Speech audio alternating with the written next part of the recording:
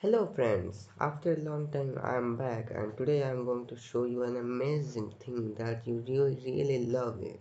So let's get started. Suppose, are you able to see it? Okay, fine. Suppose I am going to make this type of editor. I am going to show you how to integrate this editor in your website or web applications. Like in this editor there is a functionality you can edit, insert a table, suppose 5 rows and 2 columns, these types. And or you can also add an image. Suppose I'm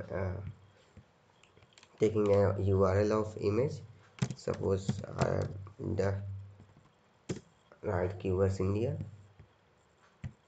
images, let's say uh, hmm, use this image.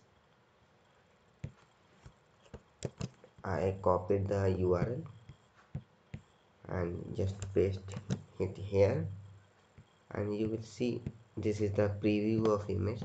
You can also control the size of this image, 100 size, 200 size, or this 100.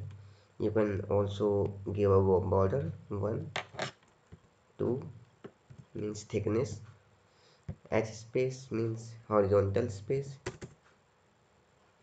V space means vertical space. Okay, and you can also give the link of that image or a source from to which you want to redirect this. I think you will really love it. You can also quotes, anything, bold, italic, font style. I think this is something like just MS Word. So now you will be thinking that how can I integrate this in my website? So let's start.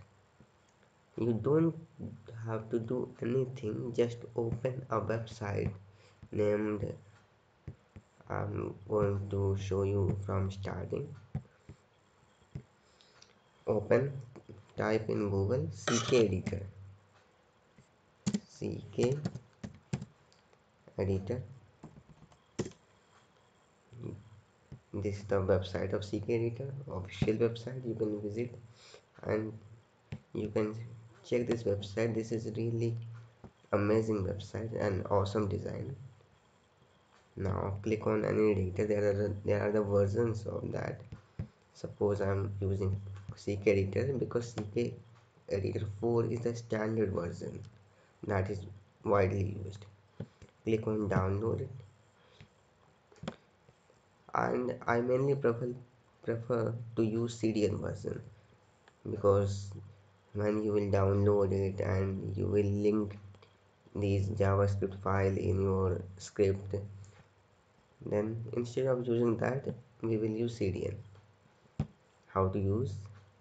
Now nothing you have to do, just this script we have to include it in our head section of web page, and this is the sample code. So this JavaScript file is also included. Then just copy it and open your favorite editor.